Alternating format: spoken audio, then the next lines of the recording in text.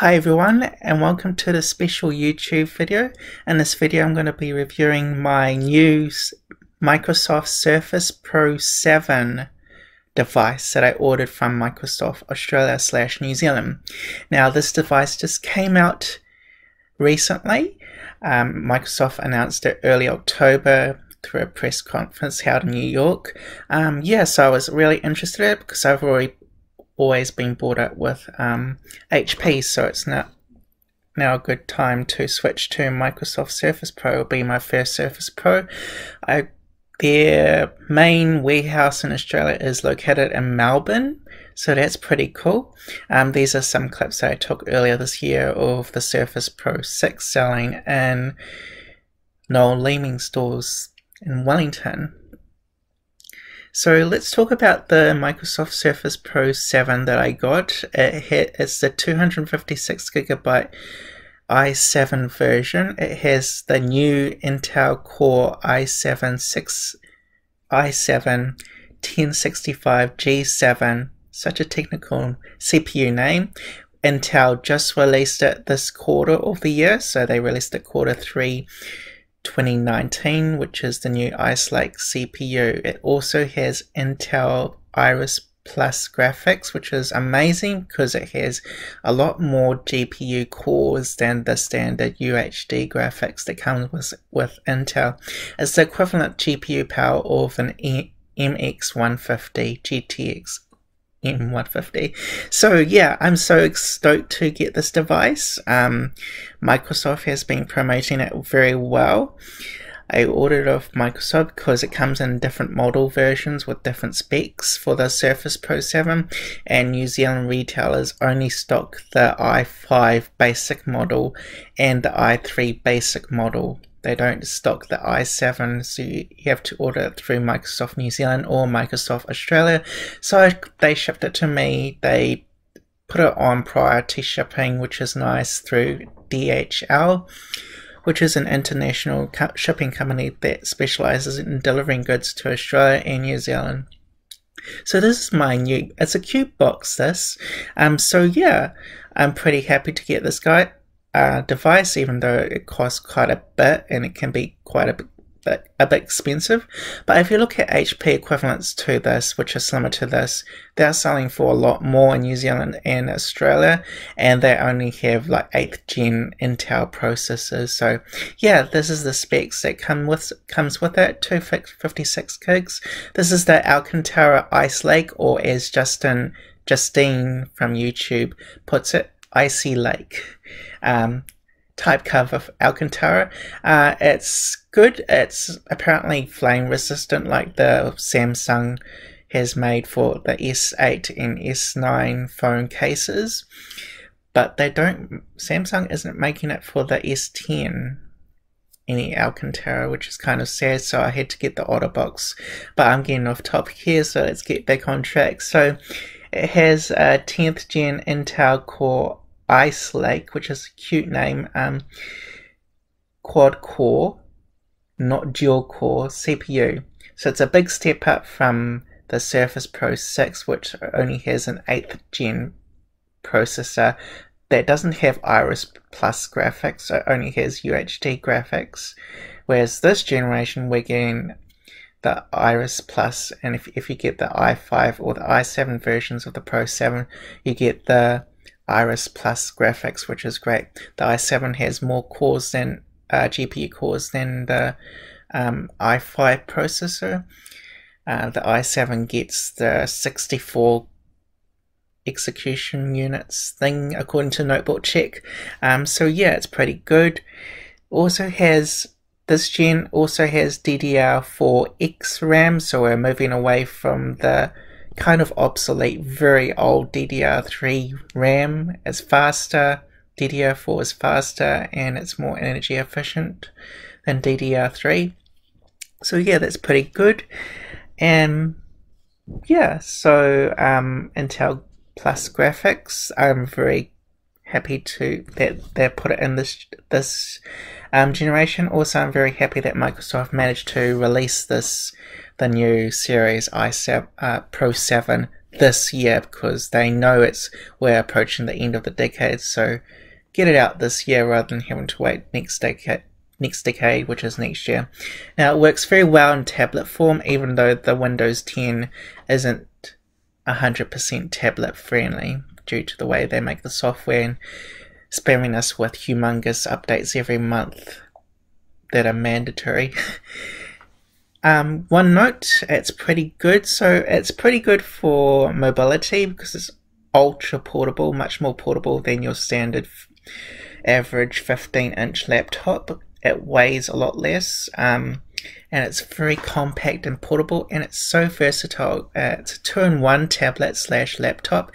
It has a full power of a good laptop, so it has a quad-core processor.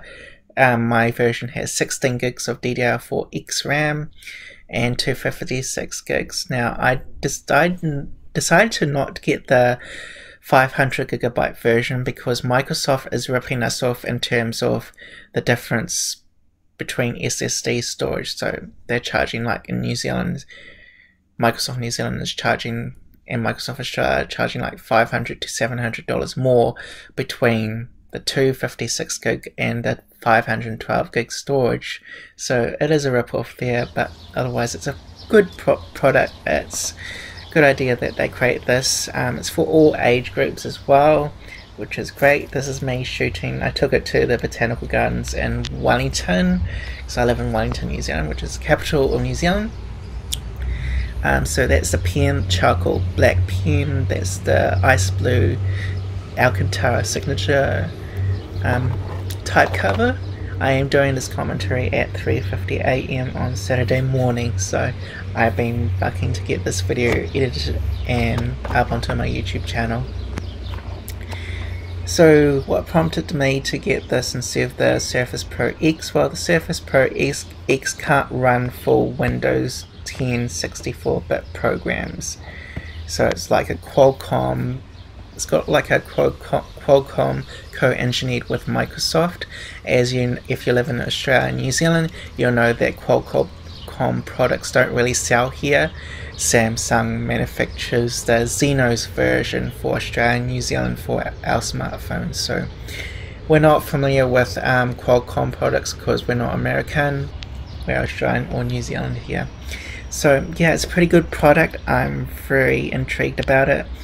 It has a USB-A, USB 3.0 port, as well as a USB Type-C port for charging. However, do note I have tried contacting Microsoft support 2 times with different agents, Microsoft support agents, and they both recommended that you can't just use your regular USB-C charger that you use for even the higher end smartphones out today, like the iPhone Pro 11 Pro and the Samsung Galaxy 10 Plus, which I just got recently.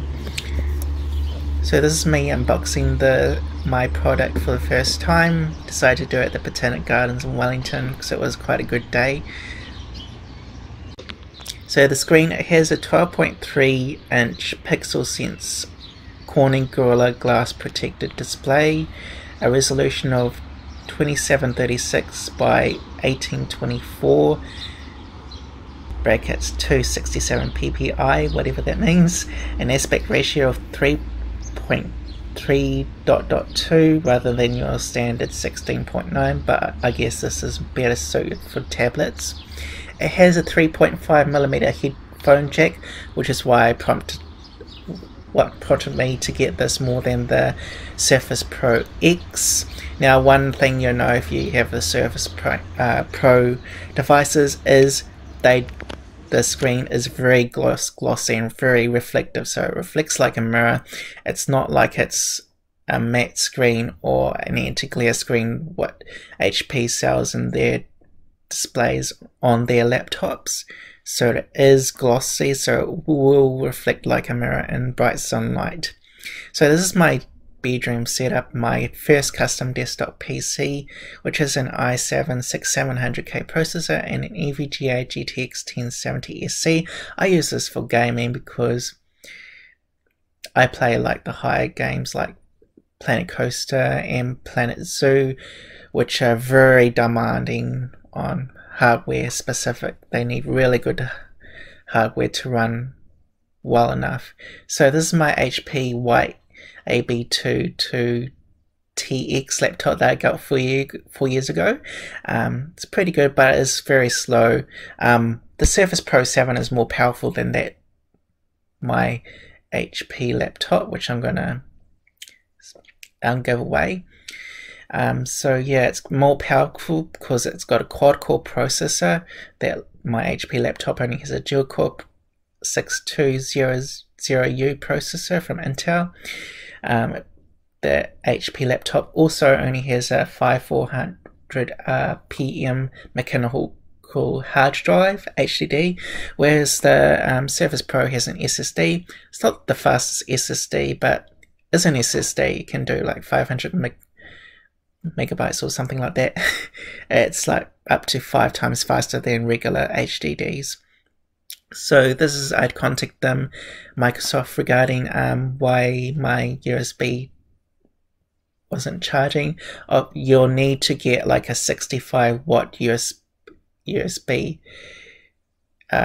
need to get a USB Type C 65 watt or higher adapter in order to charge it, because otherwise it will say USB-C not charging.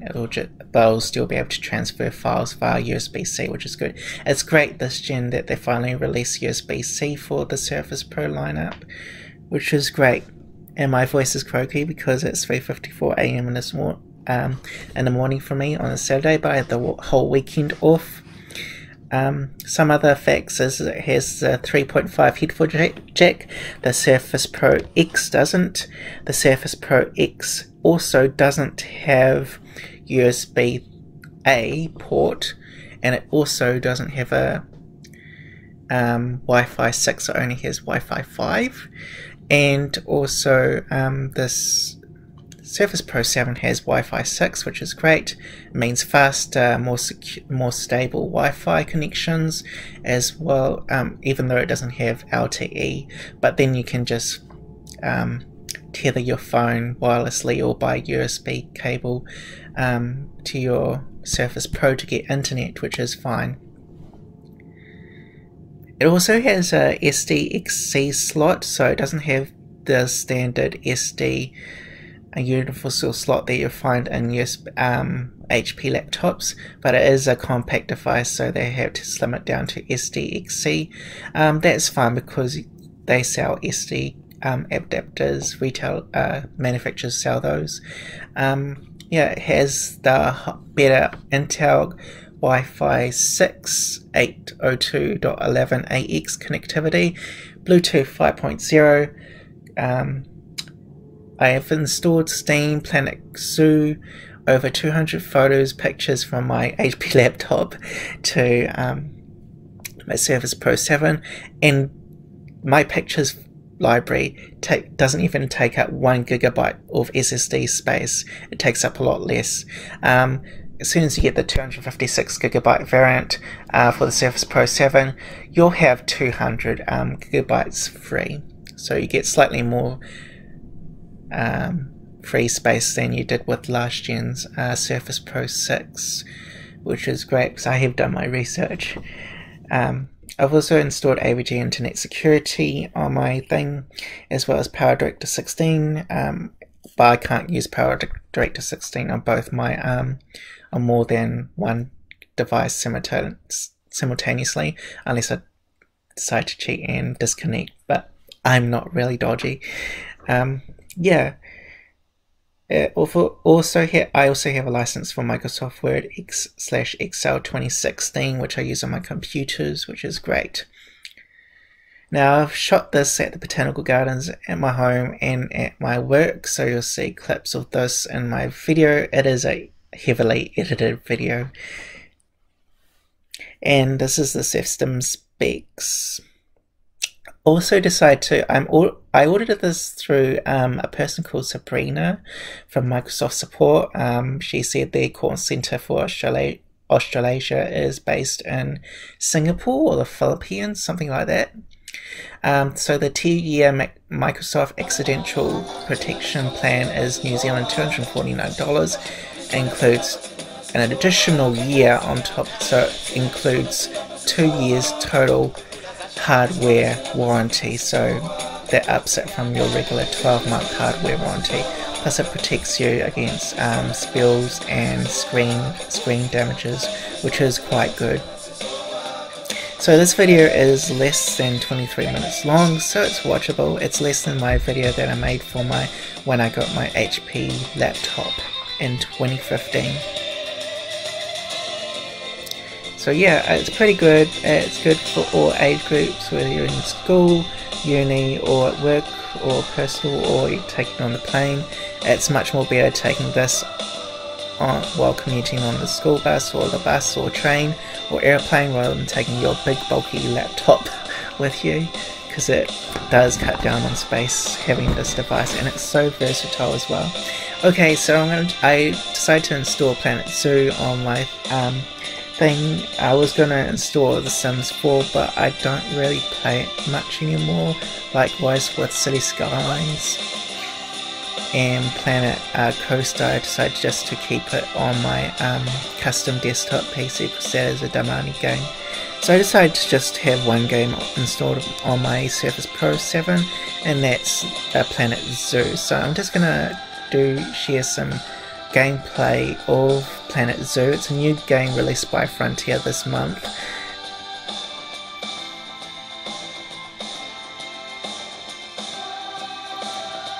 So it also has a 5 megapixel front facing camera. It also has Windows Hello, which is great.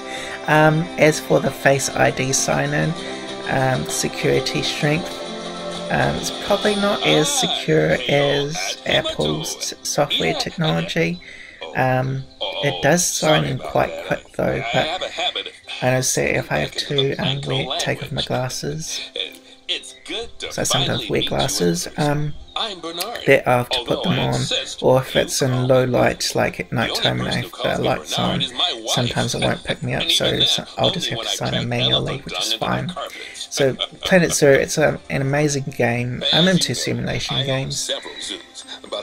So 5 megapixel front facing camera, 8 megapixel rear facing camera with autofocus. Both can do 1080p recording, but not 4K, though it's still alright.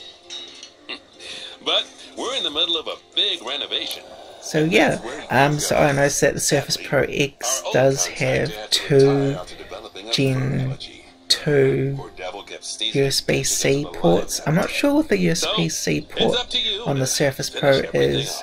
Surface Pro 7 is either Gen 1 or Gen 2. Gen 1 does 5 gigabytes per second and Gen 2 does like 10 gigabytes per second transfer speed. Hopefully it should be like universal between the two, so the Surface Pro 7 probably just gets one of the ports, which does, and the Pro X gets 2. But the Pro X doesn't have a headphone jack, and it also doesn't have Wi-Fi 6, doesn't have quite a few things. Each one has their own pros and cons, so I decided to go with the Surface Pro 7 because more people are more familiar with Intel than and also AMD. There is an AMD variant, but it's only for the laptop version, so the Surface Laptop 3 has the AMD technology. So I'm coming up to almost the end of the video. It is a good product. It is versatile. I did get a tiny chip, very tiny chip. It's just very minor cosmetic damage. I did put like put it in my glove that I use for my laptop, 15-inch HP laptop. But I put it in with my pen, and the pen's magnetic connection isn't. It comes off by itself easily, and that must have been what happened, so it must have scratched against it and caused a minor tiny dent, but that's fine. So yeah, thank you for watching this view. I give this an 8 out of 10. It's very good. Serviceability, it is an issue. It's rated poorly, but it's under warranty. So yeah, thank you for watching this video, and I'll catch you guys later.